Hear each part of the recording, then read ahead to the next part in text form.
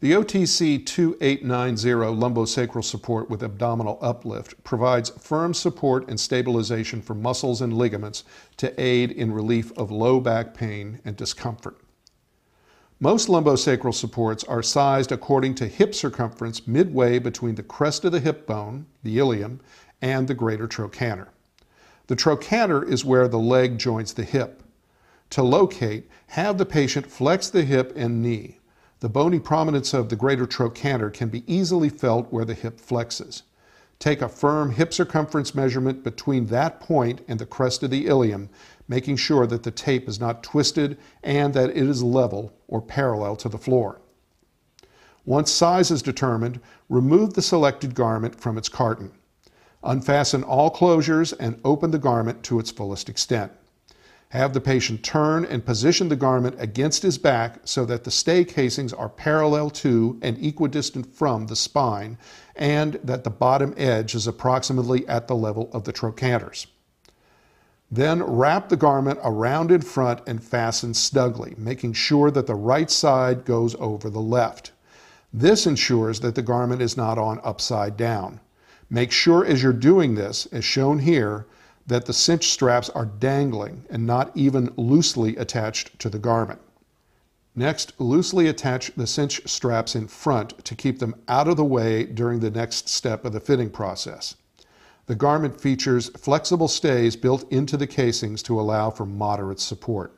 However, if firm support is necessary, rigid stays are included with the garment, but should only be fit if the patient has a prescription specifying them. Take each stay, place it against the casing on either side of the spine, and shape it directly to the patient's back with the use of the stay bending tool available from OTC.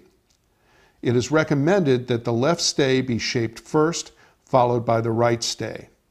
Usually, only 2 stays are prescribed, and if the garment has 4 casings, the stays should be inserted in the center pair of casings. Sometimes the physician will prescribe the use of 4 stays in cases where maximum support is required or if the patient is larger than average. To save time, we are showing the shaping of a single stay, but all of the stays must be shaped individually. The stay bender should be used with leverage, almost like a pair of pliers, in order to accomplish shaping of the individual stays. There is a small hole in each stay that serves as a reference point for the top. After it has been shaped, each stay should be marked with an indelible pen like a Sharpie. The mark should be made at the top of the outside of the stay, the side away from the body. This is because the stays must be removed from their casings when the garment is laundered. By marking them, the patient is sure to return them to the correct casing. The stays can be marked L or R if there are only 2, or 1, 2, 3, 4 if there are 4. Note that there is a small pocket or overlap of material at the top of each stay casing. After the stay has been inserted into the casing, it should be pushed up from the bottom so the top rests inside the pocket and is thus prevented from working its way out. Be sure to demonstrate this procedure to the patient, not only how to correctly insert the stay, but also how to remove it before laundering the garment. Once the stays have been inserted properly into their casings, and the patient has been shown how to insert and remove them, the garment is reapplied as has been already shown.